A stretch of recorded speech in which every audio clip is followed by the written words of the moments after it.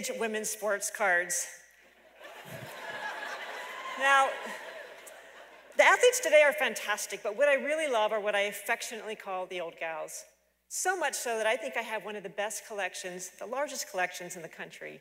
These cards range from the first cards I found, which is about the mid-1800s. They go 120 years. They have to be originally printed to be in my collection, and they have to be printed around the time that the athlete actually competed.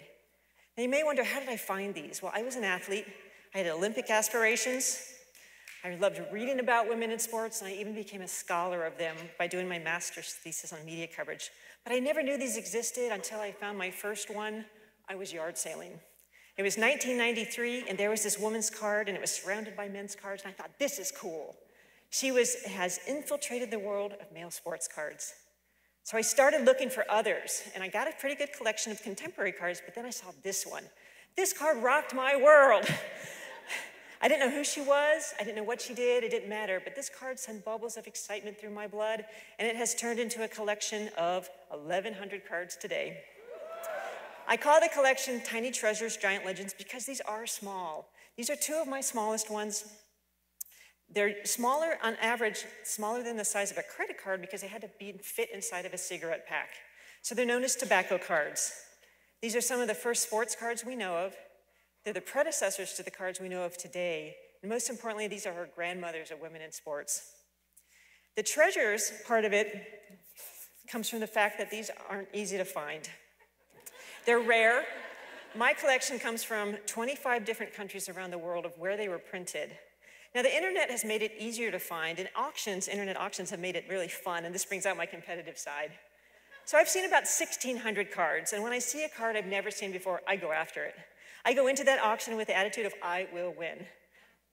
When that clock starts ticking down, my heart's racing. I have left hikes to be in Wi-Fi zones. I have left dinner parties. I am there to win that auction. These are also treasures of knowledge. I have learned things from these cards that I never knew before. And the biggest wow moment I ever had was when I learned there was a women's only Olympics. It happened in 1931 in Italy, and this is the card that references it. It came about because women were frustrated with the low number of sports they could compete in. And it's credited with increasing the number of sports women can compete in the Olympics afterwards. These are giant legends. These are the best athletes of their day, no different than the athletes today. They were Olympians and gold medalists and world record holders, but they had to operate under their own socioeconomic norms. And this meant they weren't encouraged to play because it wasn't ladylike. They were rarely paid to play because that would jeopardize their amateur status.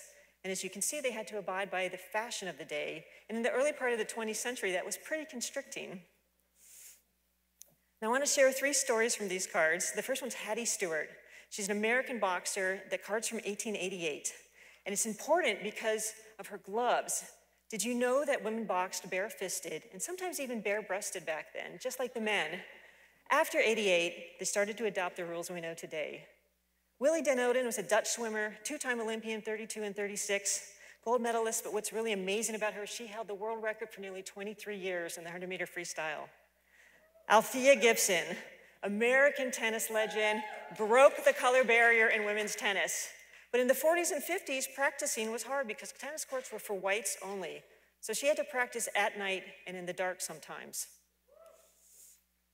These cards have allowed me to contribute to the world of women's sports in a meaningful way. For example, a couple weeks ago, I was invited to the LPGA Founders Cup, and I got to meet 2 of the co-founders of the LPGA. Woo! Marilyn Smith and Shirley Spork. And they first immediately asked me, why don't you have a card of me? And I said, because I've never seen one.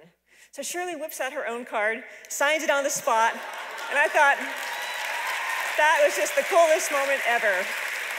I went home that night happy. I was exhausted, but I had that happiness I did when I was a little kid. And it's that kind of happy that you don't work for, like adults, we work towards being happy. I was just happy.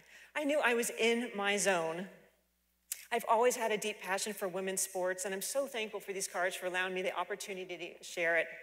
I know I'll never be an Olympian, but that's okay, because records are meant to be broken, history's forever, and I am so thankful I can share it through these cards of their own. Thank you.